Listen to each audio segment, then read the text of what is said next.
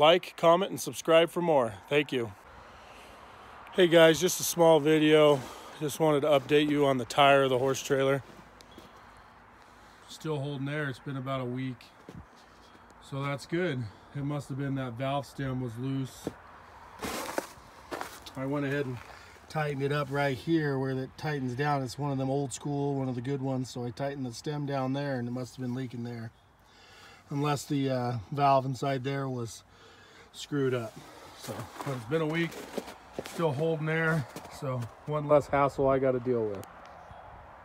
It's time to go. Time to go.